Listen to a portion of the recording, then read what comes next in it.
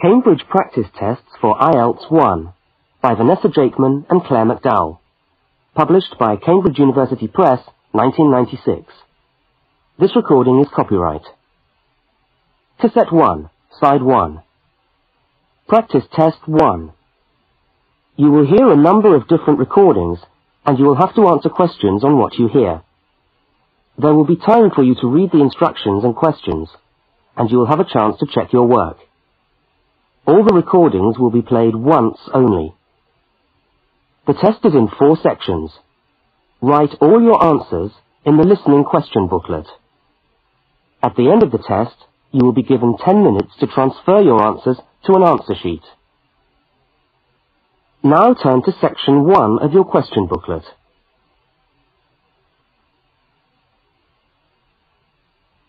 Section 1. You will hear a telephone conversation between a woman and a police officer. First, look at questions 1 to 5. For each of the questions, 4 alternatives are given. Decide which of the alternatives, A, B, C, or D, best fits what you hear on the tape, and circle the appropriate letter.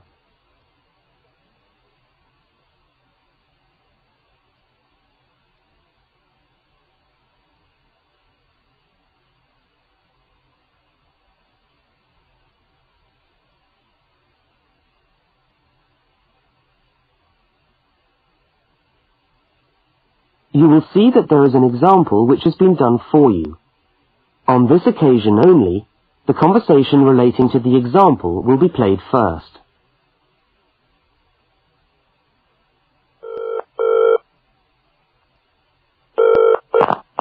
Good evening, City Police Station. Can I help you? Oh, hello. I'd like to report a stolen briefcase, please. Just a minute and I'll put you through. The woman says she wants to report a stolen briefcase, so A has been circled. Now we shall begin. You should answer the questions as you listen, because you will not hear the recording a second time. Now listen carefully to the first part of the conversation, and answer questions 1 to 5.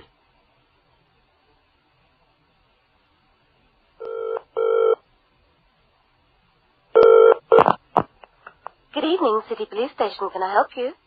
Oh, hello. I'd like to report a stolen briefcase, please.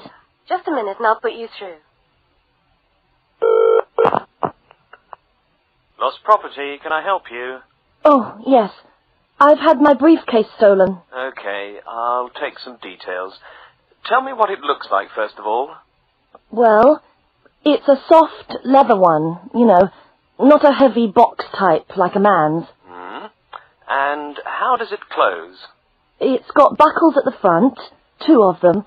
They're gold-plated ones. Fine. Was it locked? No, I'm afraid not. Never mind. Any distinguishing features? Pardon? Any marks or badges on it that make it stand out? Only the brand name. And where's that? It's on the back, at the bottom in the left-hand corner. It's saggy. Oh, and there's a scratch. It's quite bad, but small, directly above the brand name. I did it recently, putting it on my bike. I've got that. So, what did you have inside the briefcase? Well, all my papers from college. It's so frustrating, but thank goodness for computers. I haven't lost them completely. Yes, you're lucky. I had my wallet in my pocket, so I didn't lose that.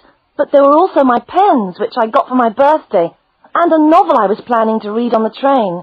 Right. Where exactly did you lose the briefcase? Well, I couldn't believe it. I was standing on the platform. It was right next to me. You were holding it? I'd just put it down on the floor, but I could almost feel it beside me. I was watching for my train because sometimes it comes early, and then next time I looked, my briefcase wasn't there. And what time was this? It must have been about 5:20. No, a bit later. I'd say 5:30, because it was just getting crowded, and the train normally comes at about 25 to 6. Before they continue their conversation, look at questions 6 to 10.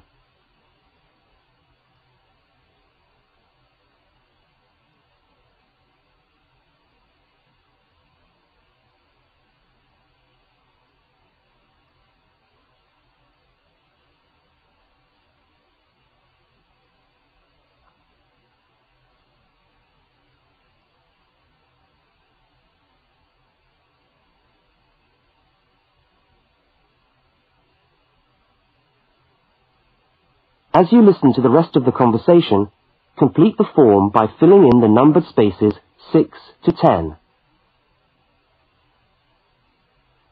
Right. If you'll just give me some personal details. Yes. What name is it? I'm Mary Prescott. Can you spell that? Yes, it's Prescott.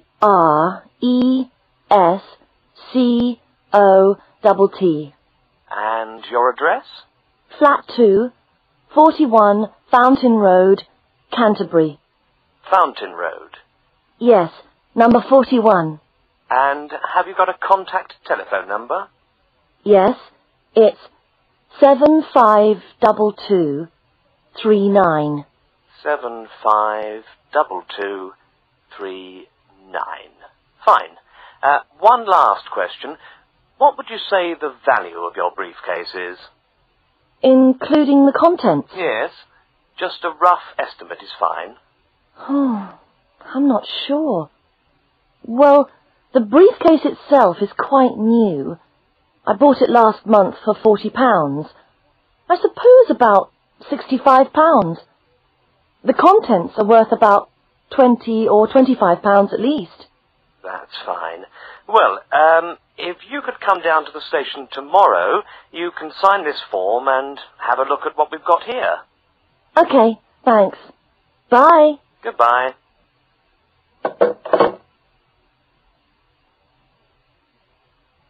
That is the end of section 1. You now have half a minute to check your answers.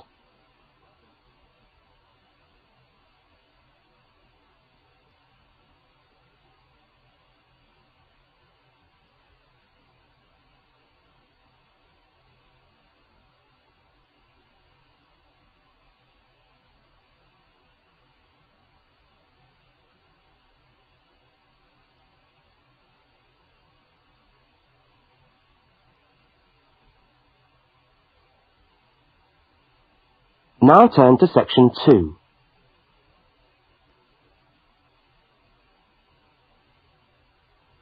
Section 2. You are going to hear a news report from an Australian radio program. First, you have some time to look at questions 11 to 13.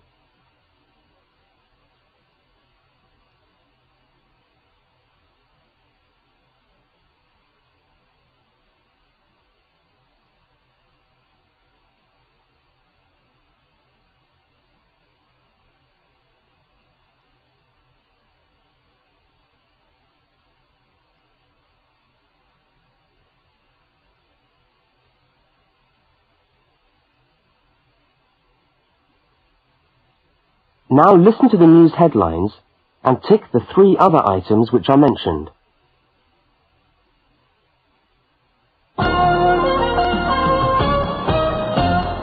This is the 6 o'clock news for Tuesday the 25th of November.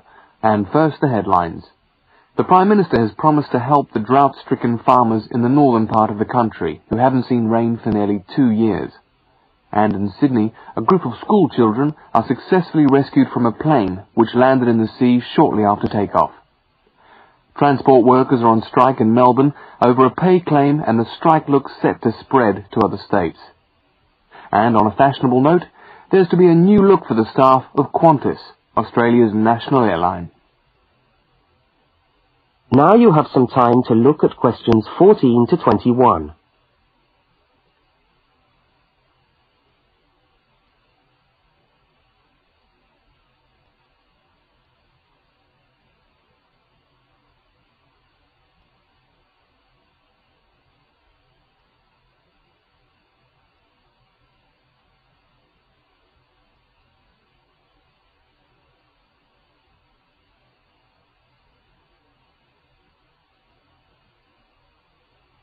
As you listen to the rest of the news, complete the notes in the spaces provided. The Prime Minister has pledged today that he will make $250 million available to help the drought-stricken farmers who have not seen rain for years get through the next 5 years. Money that was to have been spent on the restructuring of Sydney's road system has been reallocated to what the Prime Minister described as a more worthy cause. Farmers are to receive financial assistance to help see them through the worst drought in over 50 years.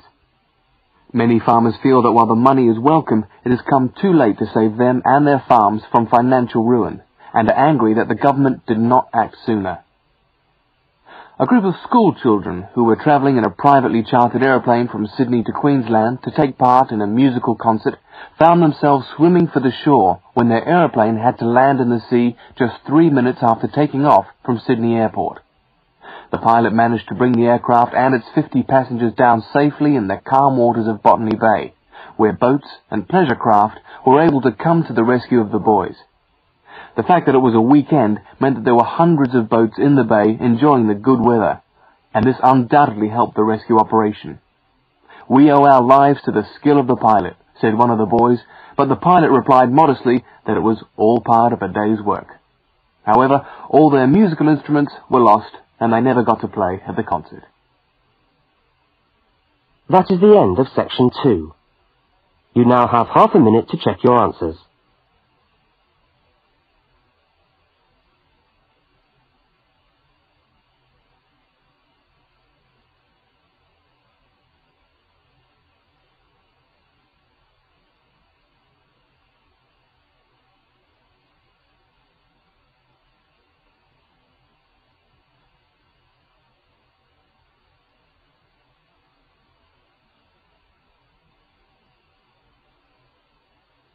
Now turn to section 3.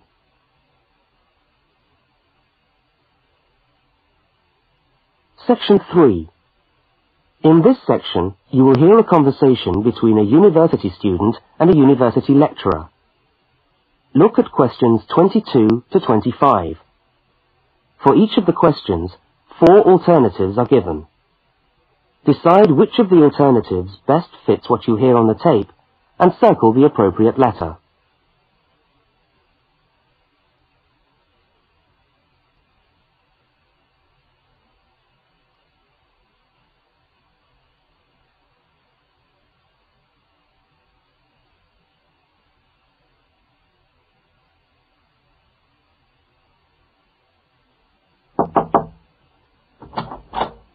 Hello.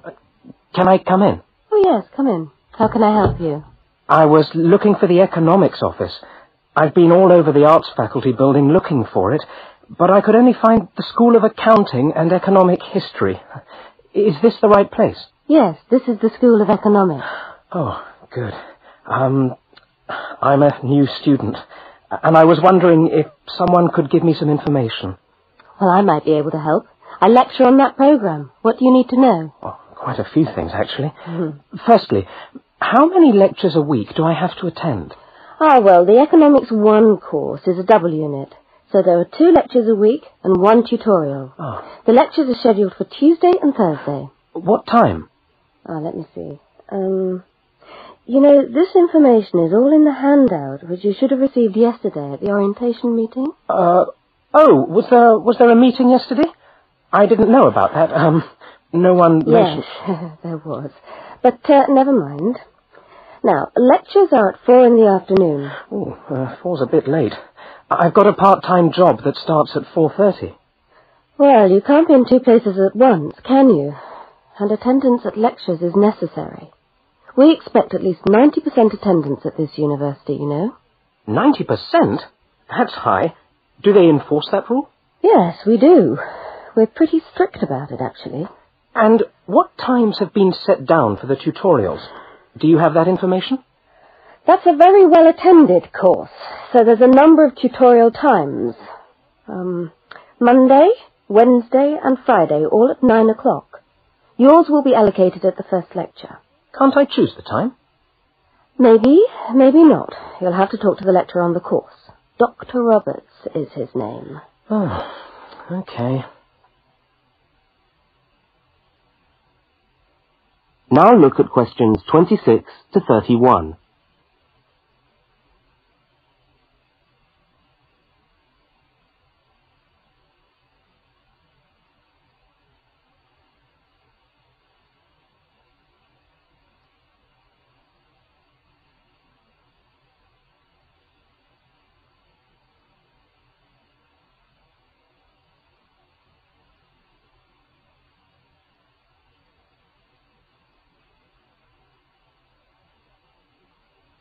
As the conversation continues, complete the notes in the spaces provided.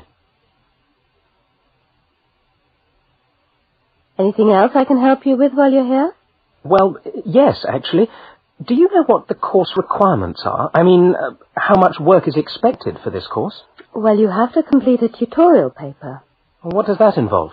Well, it's a piece of work on a given topic based on some set reading texts. You'll have to give a small talk to your tutorial group. Oh, how long does that have to be? Oh, about 25 minutes usually. I have to talk for 25 minutes? Yes, that's right. And then you have to write up your piece of work and give it to the lecturer to be marked. Right. And is that all? No. You also have to complete a 3,000-word essay on a topic. Can I choose the topic? Yes, usually you can. Right. That shouldn't be too bad. And in addition to that, there is an exam. An exam? What sort of exam? Well, it's an open book exam. Does that mean I can have the textbook with me during the exam? Yes, that's right. And can you give me any idea about the content of the first year of economics, so that I can get into some reading? Well, you'll be getting the reading list next week when lectures start. All the books are in the library. Yes, but won't everyone else take them out as soon as they get the reading list too? Well, yes, they might. But most of the important ones are held in closed reserve. That's a part of the library where you can go to read books, but you can't take them out of the building. What did you call that section of the library? Closed reserve. However, we do recommend that you buy the core books. You'll find them useful and you'll need them for the exam. Yes, I suppose I will. But what is the focus of the course? Well, the course at this university has a vocational focus. That is, a focus on preparing its graduates for work. So we're orientated very much towards employment. Oh, so my chances of getting a job are good. Well, provided you get good results. Well, look, thanks for your time. You've been really helpful. That's fine. See you next week, then.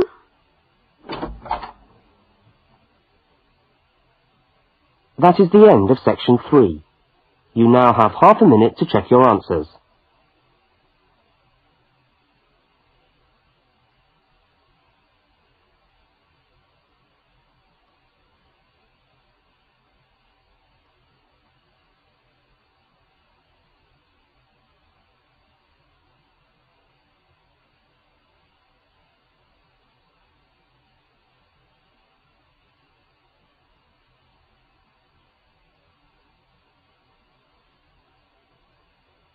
Now turn to section 4. Section 4. You will hear a talk given by a university lecturer about the structure of the university. First, look at questions 32 to 36.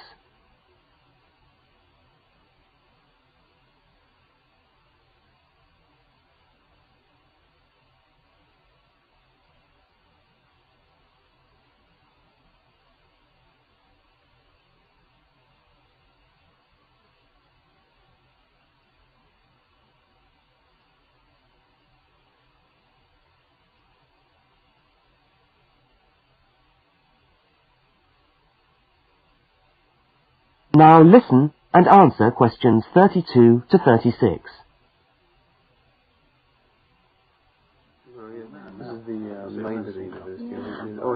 Good morning and welcome to the University of Westlands.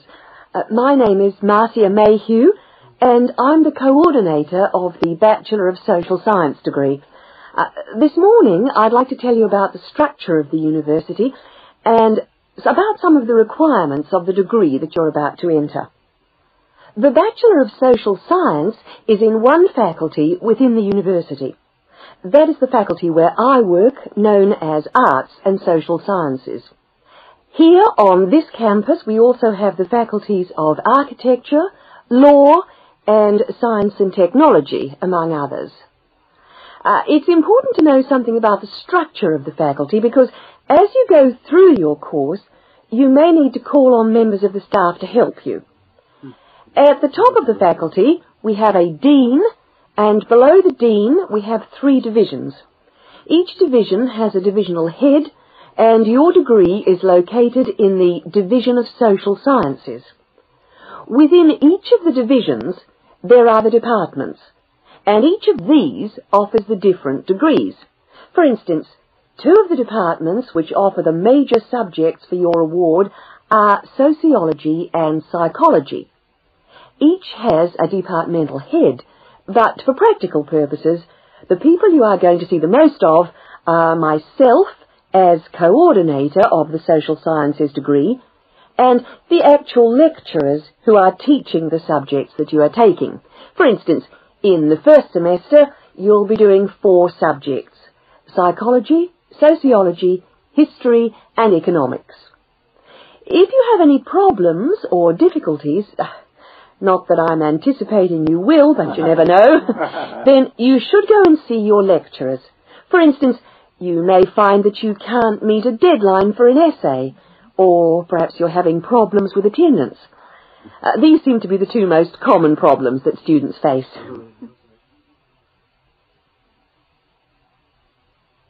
Now look at questions 37 to 41.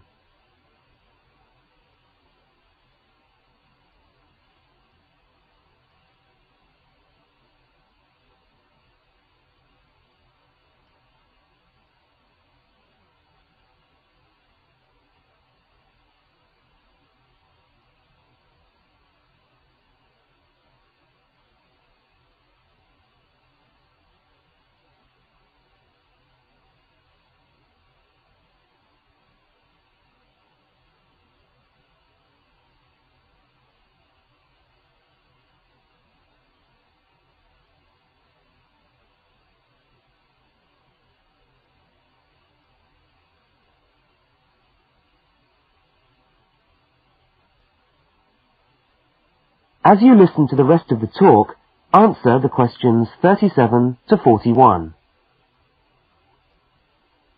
If your lecturers are unavailable, you can always come and see me in my office. I'm available on Wednesday and Thursday mornings and on Friday afternoons. Outside these hours, perhaps you could ring the secretary and make an appointment. Now, you'll note that all of the subjects which you undertake in the first year are composed of lectures and tutorials. A lecture is about an hour long, and a tutorial usually runs for about 2 hours. A lecture is rather like what I'm doing now, where one person will talk to all of you together on a subject. Now, we do ask you to try to attend the lectures. A tutorial is perhaps where most of the learning occurs at a university. You will be divided into groups of between 12 and 15 students, and each week one of you will have to present a piece of work to the group as a whole, and then the group will discuss what you've said. It's this discussion, this exchange of ideas, which really constitutes the basis of university learning, in my view. Listening to lectures in many ways is just giving you information that you could access for yourself in the library. But the discussion at the tutorial is very important. This doesn't mean that you shouldn't go to the lectures, though. Other factors to be particularly concerned about are the structure of essays and delivery of written material. And in particular, I would like to mention the question of plagiarism. Plagiarism is taking other people's work without acknowledging it. That is, without saying where it comes from. Now, of course, all essays are based on research done by other people, but you must remember to attribute the work to the original writer. And while it's a good idea to work with other people, don't hand in work which is exactly the same as your friend's work, because we will notice. If you don't acknowledge the source of your information, then you run the risk of failing the subject, or in very serious cases, you might be denied entry to the university. Last but not least, stay in touch with us. If things are getting you down, don't go and hide. Come and talk to us about it. That's what we're here for. Right. Thank you very much for coming along today.